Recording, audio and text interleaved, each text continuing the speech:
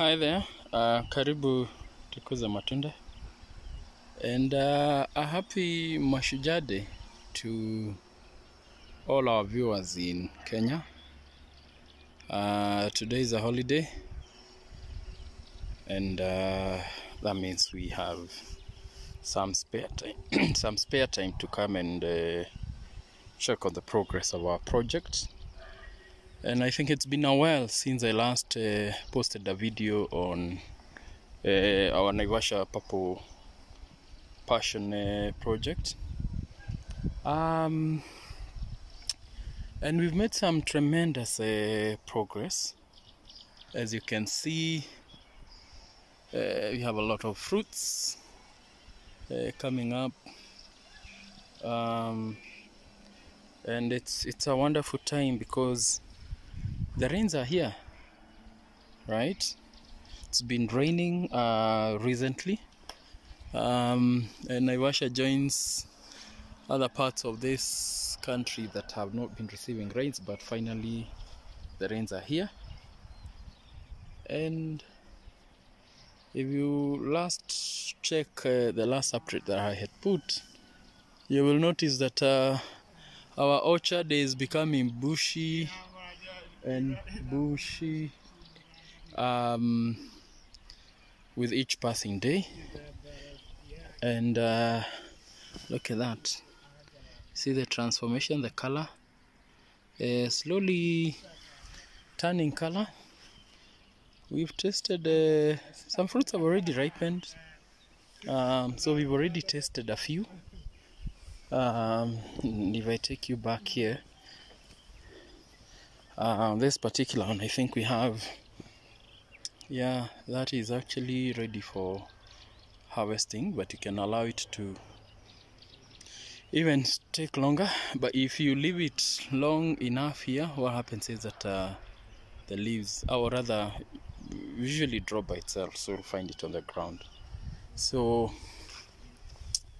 initially we had a cover crop here. We had our beans, which we have since harvested. Nothing much to talk about the beans.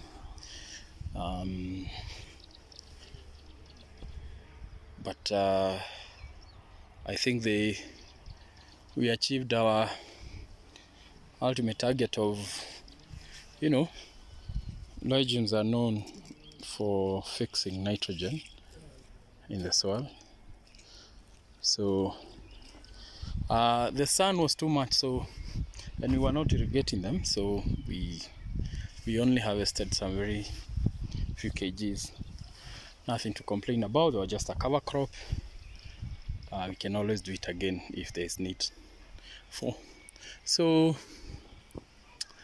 I've received a number of questions of people asking at what point do you start expecting to harvest the fruits.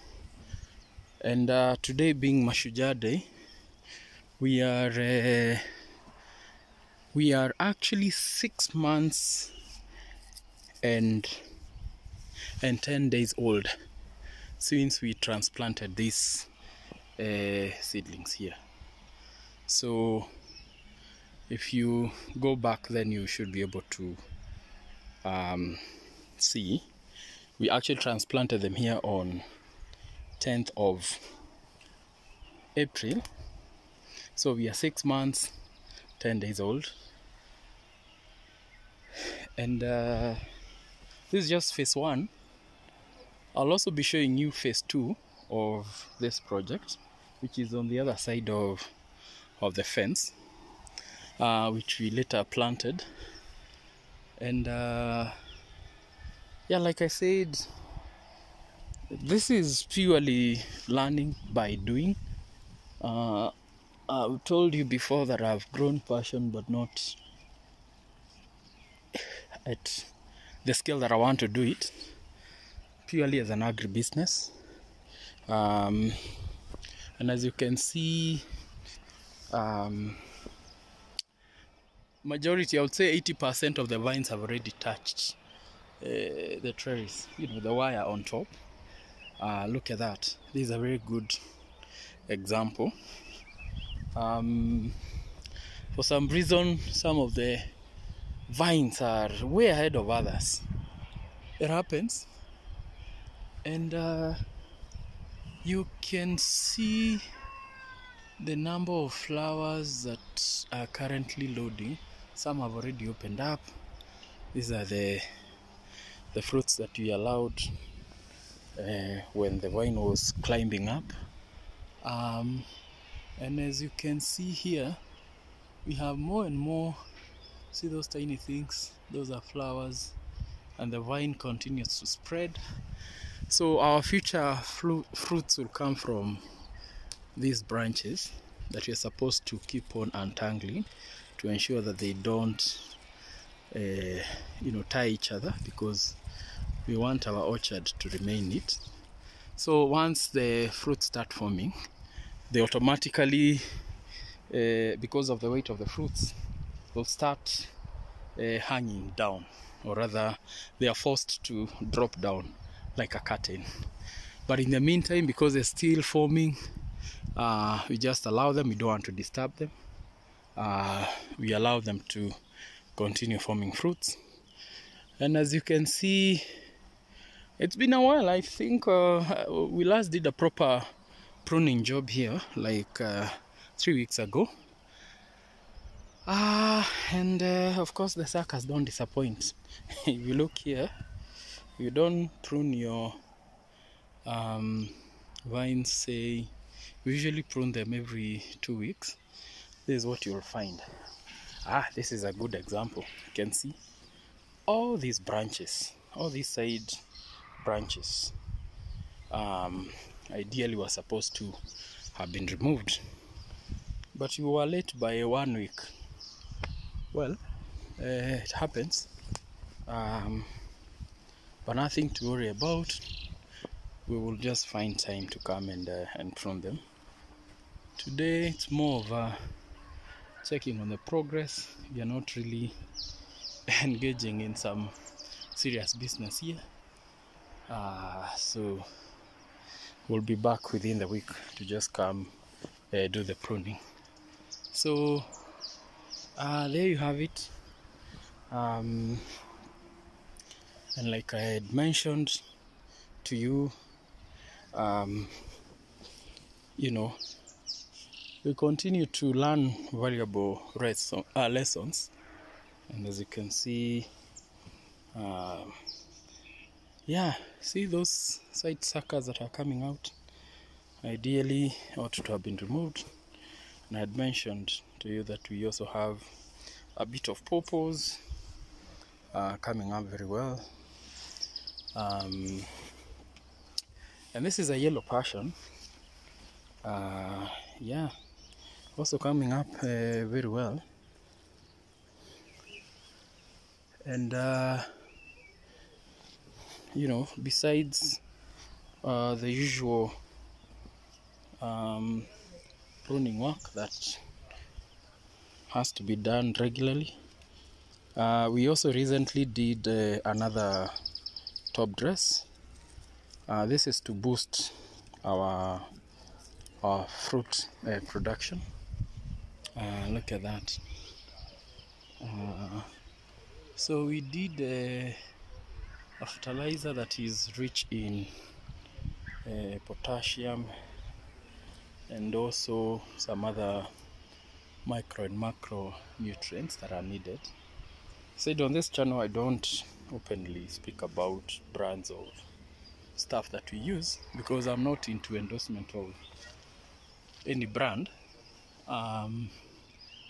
But these are fertilizers that you use when your vines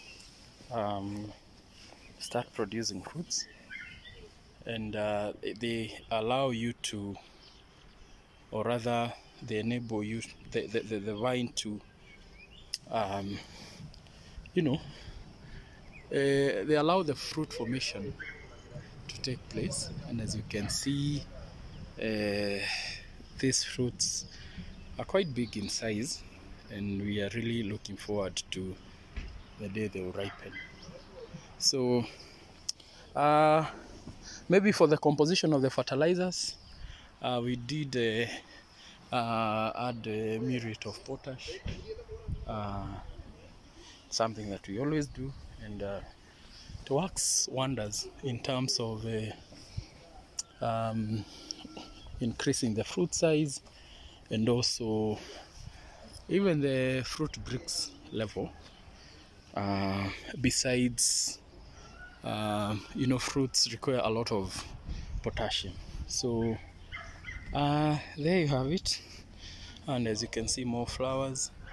We forgot to prune this, and when we did, we just had to prune it to just clip it, because we don't want to lose. Those are how many fruits? 1, 2, 3, 4. So once they're done, then we should be able to remove them completely. And as you can see, these have already touched the wire here, and you can already see the magic. So with the rains coming, or rather with the rains here with us, even expect more and more fruits, and of course a lot of vegetation. Look at those young beautiful fruits that are coming, and it's a beautiful scene. Yeah, so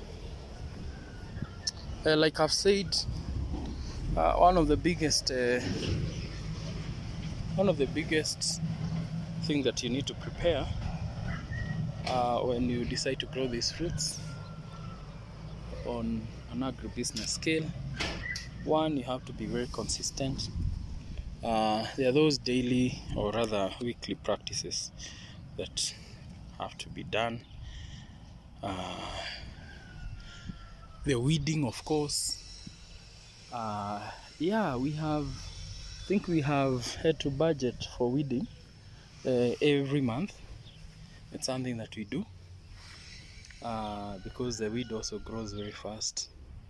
So monthly weeding. And I had earlier talked to you about the amount of manure that you've used. I think at this stage we have done 3 buckets of well decomposed manure. Yeah, and of course we do a fungal spray every 2 weeks to ensure that our crops are well, or rather our fruits are well protected. So for those who are asking about Vasha, we've not abandoned the project. There we are, just a bit of work coming up. And on this orchard, by the way, we also do have some tree tomatoes or tamarillos, and they were also planted at the same time. And those are beautiful flowers of tree tomato. A bit of oranges.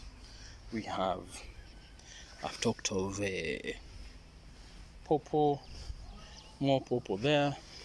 We do have an avocado. We are even piloting a pineapple. Yeah, it doesn't hurt to try. And for us, even if we don't win, we learn something. So yeah, so you can see part of this orchard also has pawpaws and also has tree tomatoes. And you can see a whole line of tree tomatoes. They're all planted at the same time, and they're coming up well. So I'll also be taking you to the other face, where you have relatively smaller fruits that we planted later after we had planted this. I think they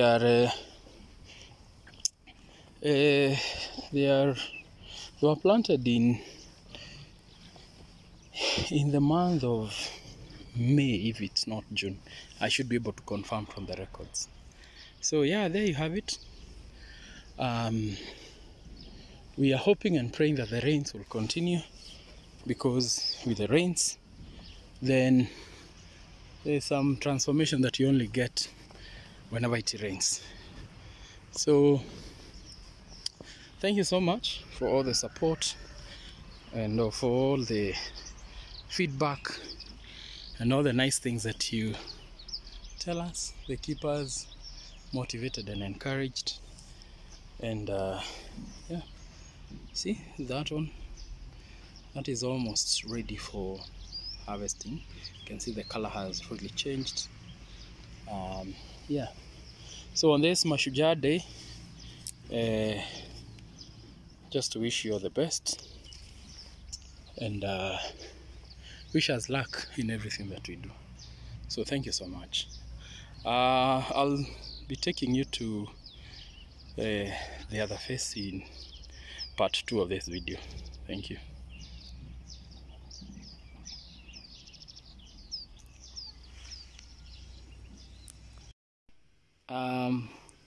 So today is the first time I'm showing you the other face. This is phase 2 of Naivasha, and we transplanted these seedlings on the 29th of April. So they are 19 days apart, and like I've said, these vines are full of surprises. You can see they've already touched the wire on top, and I think the biggest lesson I've learned this far is that one, you may plant these seedlings same day, give them same treatment, but the results always end up being different. You can see this has a lot of flowers coming up. There you go, that's a tiny fruit coming up. There is a flower that is almost opening, and you can see the fruit inside. And it goes on and on up there. And on this particular one, for example, we've encouraged around 4 shoots to go up, and they all look like they're doing very well. So in my earlier video, I'd say that we were leaving some flowers behind, which have since formed into fruits, while for some vines we did remove everything. So on this particular section, we have around 200 vines. It's slightly bigger than I think yeah, a quarter of an acre, slightly bigger. And yeah, these are just bananas that we have intercropped with, because this ideally is just an orchard, you know, and an orchard has to feature many fruits. So there you go. On this line here we have a mango at the end there. It's a banana, that's a citrus, Washington oranges, and we have a few pomegranates to the end there, and our beautiful passion vines are there, all doing very well. So we are hoping by December we should have enough fruits, or rather we should be hitting peak production at 8 months, and we have no reason to doubt that. When we look at the number of flowers, if you look around, you see some are opening. There are flowers everywhere, yeah. And of course, one other thing that I always say is that you have to check for bee activities in your flowers. Today it's a bit dull, but in many cases there would be bees here doing their magic, of course doing the pollination. So yeah, there is our phase 2 coming up well. Nothing to worry about, and you can see we've tried to keep our orchard weed free. Yeah, look at that. It seems to be getting it all right, you know, from the flowers to fruits. It has already touched the wire up there, and a lot of flowers and fruits, and we continue to take good care of them. So we even have phase 3 on that part that you see up there next to our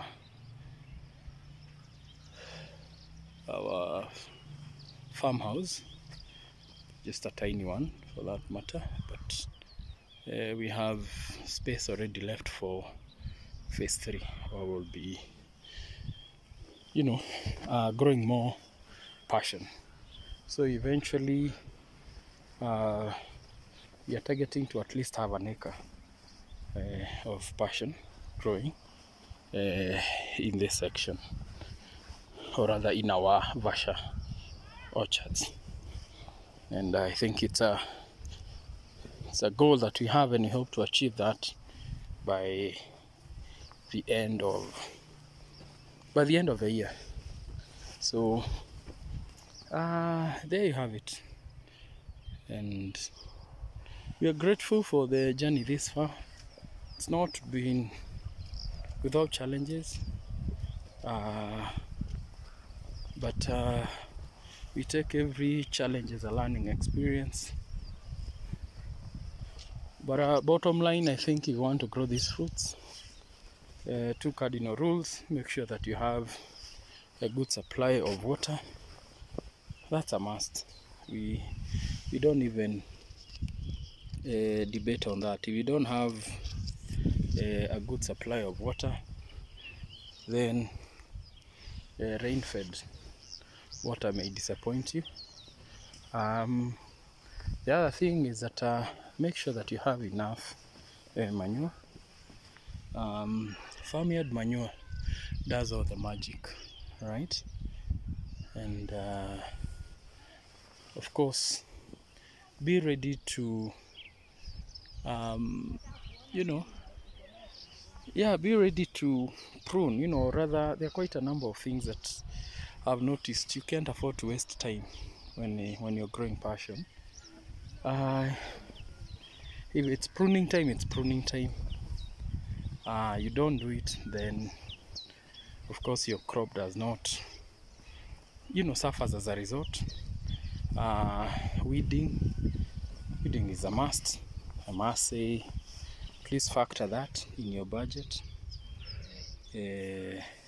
Weeding, you will keep on constantly weeding your orchard. And as you can see, those are quite a number of fruits, very healthy fruits. So weeding is also another thing. And of course, you also factor in money for buying all the agrochemicals that you need, the fungicides, the pesticides, as this fruit is very susceptible to a lot of pests and diseases. So there you have it. That's Vasha 2, phase 2, and I think we are doing well, and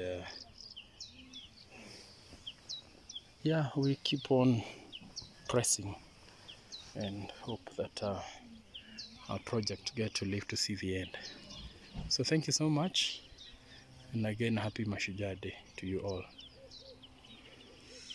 Bye.